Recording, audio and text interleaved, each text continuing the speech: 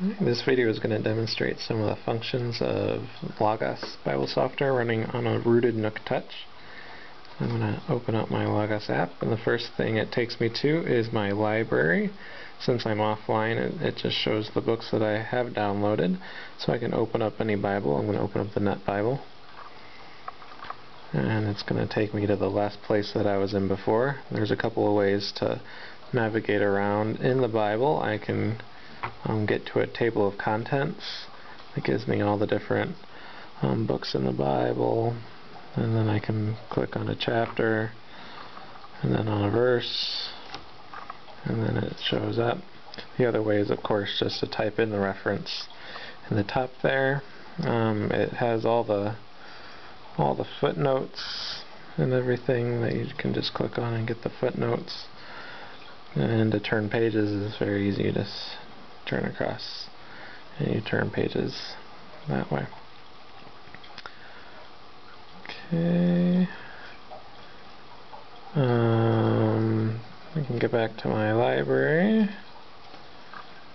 here. Okay, most of the functionality, if you're not just going to read a book, you need to have your Wi-Fi on. So I'm going to turn on my Wi-Fi. And then it'll immediately update my library to all the books available in my Logos Scholars Edition. So it says it's connected. Now I have a lot of different books available. So now in such a bigger library, I need to use the search function to find a book that I want to open. So I'll search for a book here by the author here. Okay, then I have a lot of different options here for different books that I can read. And I can open up the book, and again it just saves the last place that I was in. The same kind of deal here, where I can access a table of contents, and I can go to whatever chapter I want, or whatever page I want, and it'll switch to the contents that way.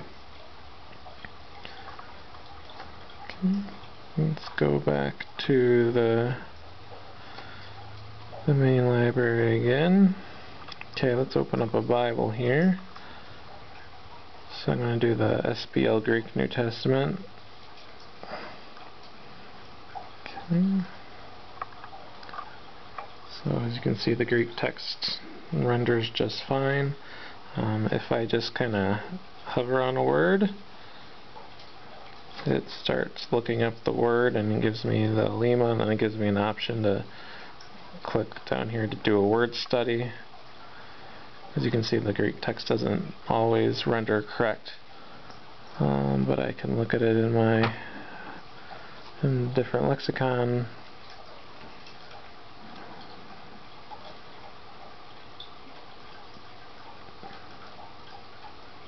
It's a bit slower when it runs off the internet, but still functional.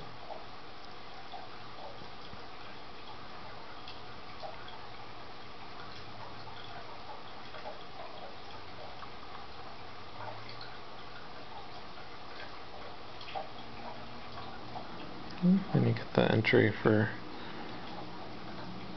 the book there. So I can return. Return.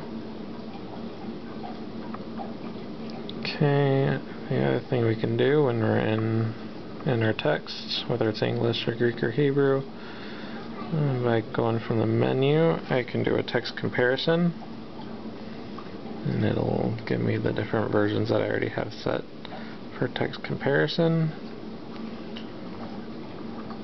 I can also have access to my passage guide.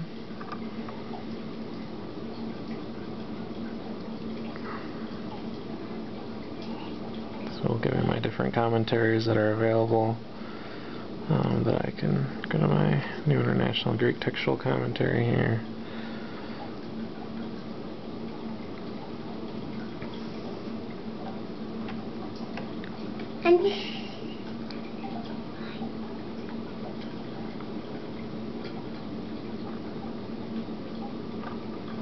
And it opens the commentary up, and you navigate through the commentary just like any other book.